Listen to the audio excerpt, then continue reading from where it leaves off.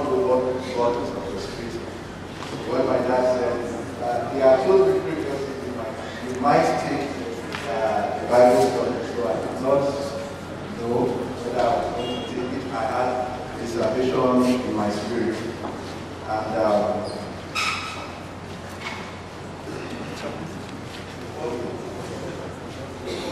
so what happened was that I was not supposed to be here at this day. I know. I phone already in here. Praise God. Amen. I was not supposed to be here this day. Oh yeah, phone already in here. So when the Eden, I think the Muslim holiday took place, what I was supposed to do, change the date. So I need the synod to begin on the 20th. So I asked my dad, when am I actually going to see him?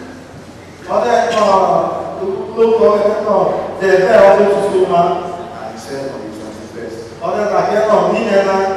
I kept this information quite briefly to only myself. Because I believe that sometimes when God wants to do a thing, He orchestrates things. He shifts things so that you will just get something that will transform your life. I will be speaking on, but I believe that what God wants to drop in your heart will answer certain questions in your heart.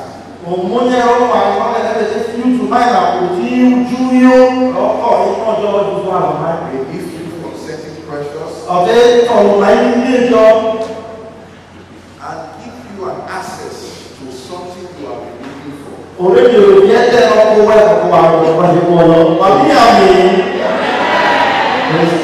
Hallelujah. So with that, I say that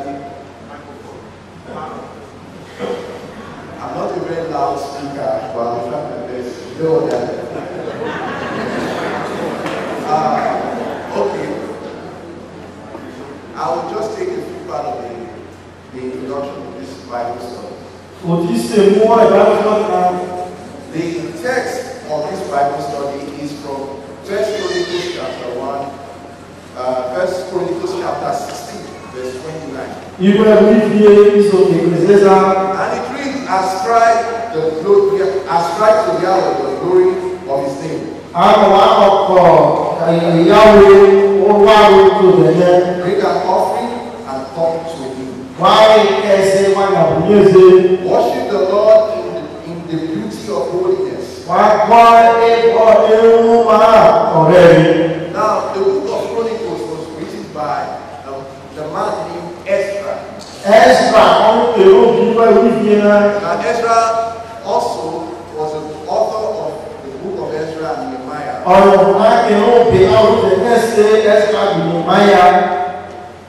These books, they have their own, where they are going to. The first one we'll look at is that the book was addressing the Jewish people, talking about God's special relationship with them.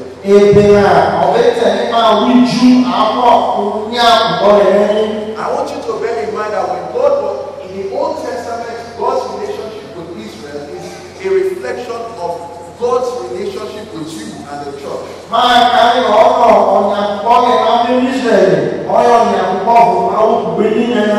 as God's agent, because whatever God decides to do, He will always use a human agent. God picked David.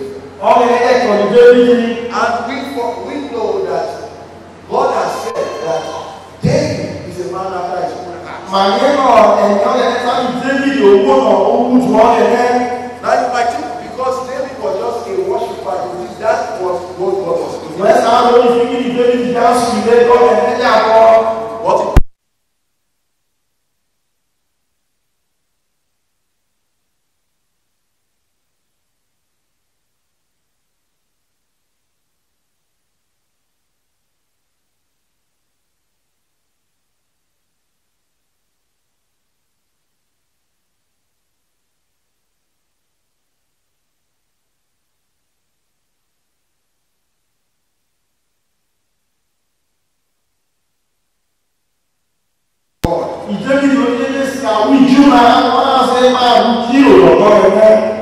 What you should understand is that David's predecessor, Saul,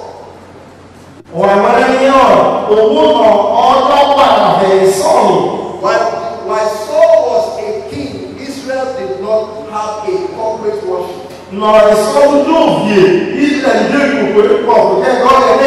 They had no spiritual strength of their own.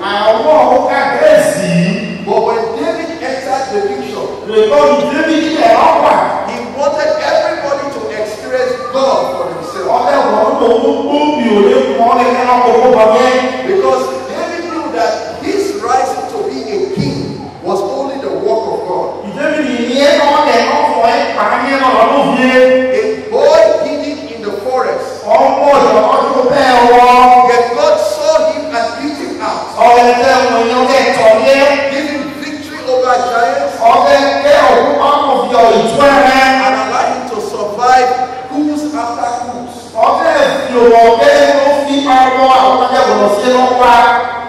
You see, only God can preserve people. So when he was saying worship him in the beauty of his holiness, he was trying to say, I have experienced this God who has taken me from nothing to something.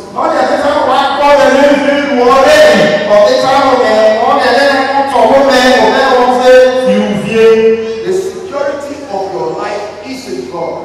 But more importantly, David's action over Israel was something that God always liked. By putting up a time of worship and by returning the Ark of Covenant to Jerusalem,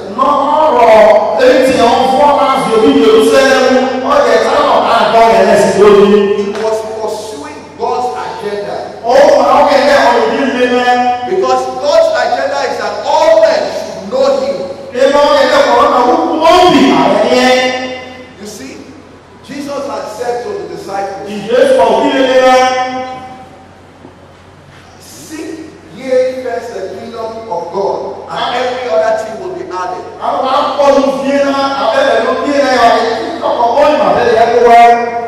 He was saying to the disciples, I know you have needs, I know you look for things that you want to eat, clothes you want to wear, but focus on my agenda.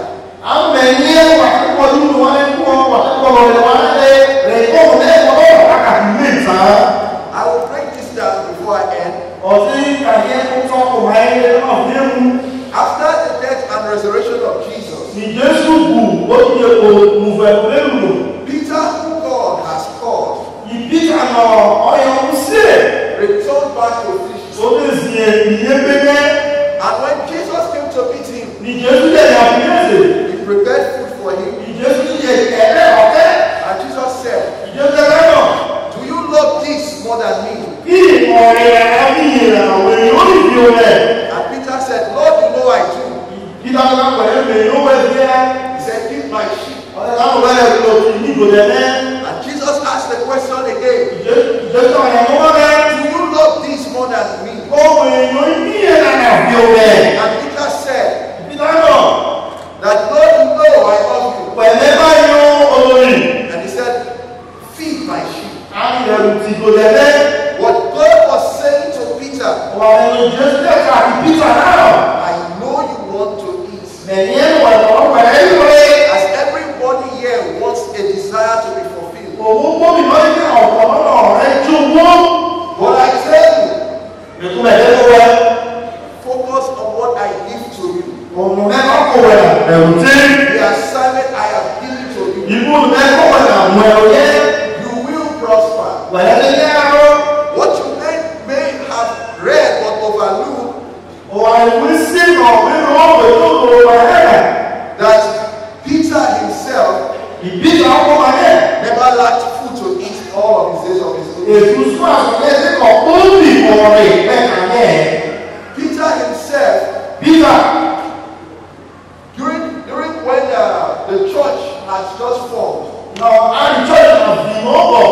many people gave their homes for them to stay.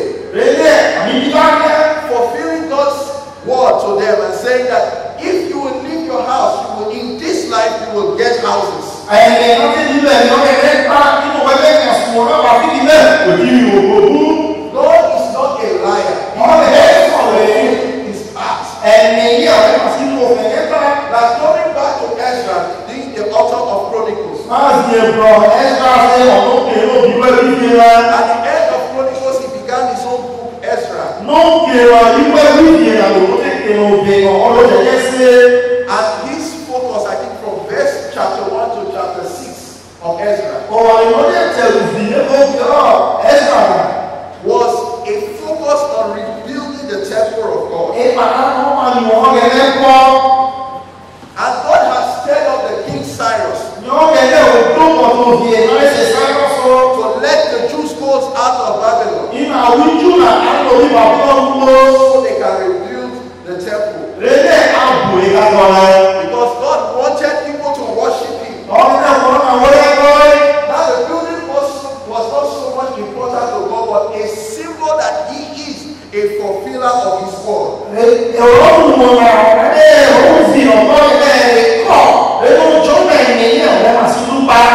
Now, when they began the project,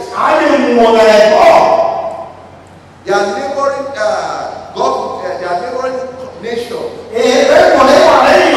Now, at this time, that territory was under the control of Persia. So, when they began the project and everybody saw that the temple was being erected, the enemies of Israel, the Jews, sent word to the king, now the new king of Persia, Artaxerxes.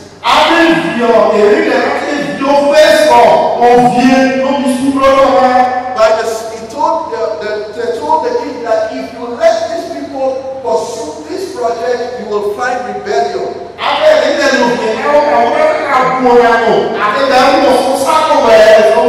they will break your kingdom. And the king saw reason to it and placed a ban on the and the people remained dormant. They did not build the temple.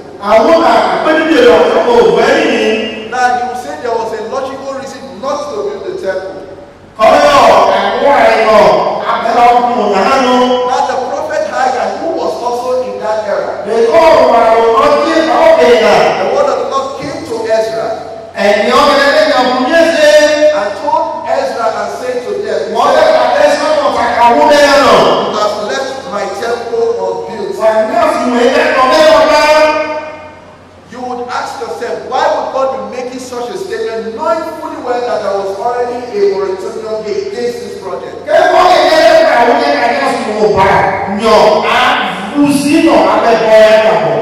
If you trust God, you will know that he will always protect his project.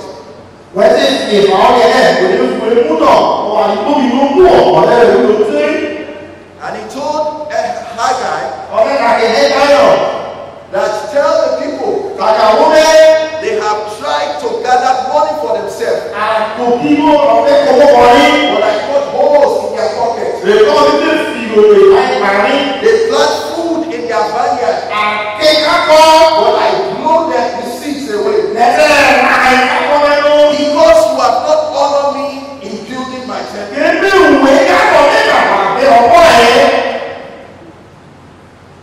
When the Lord came to the people and the governor, Zerubbabel, and he said, okay, fine, we will build it, but they were also still afraid. But they started the project nonetheless. Although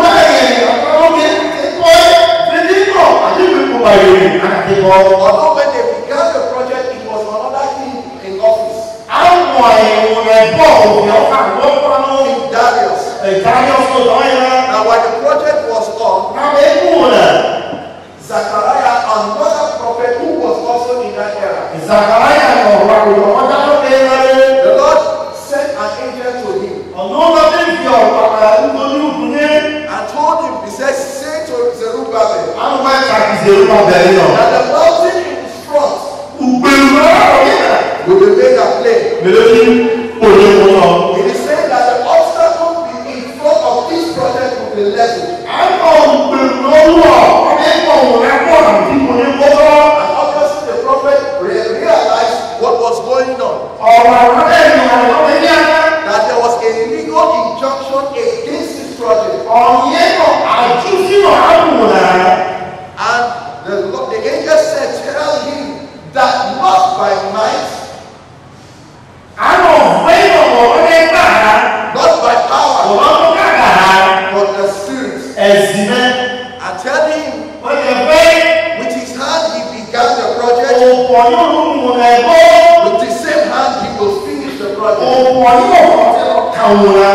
What was also going on in Persia, the capital city? Historians said that the king Darius was dealing with revolts in other parts of the kingdom. So when the enemies of the Jews sent another letter to stop the project, Darius was frustrated because he did not want to deal with another revolt. And when he asked for the letter to be read and everything to be read, in Ezra chapter 6, we saw a change in the king's heart. Historian says the king made the decision to favor the Jews so there will be no more revolts.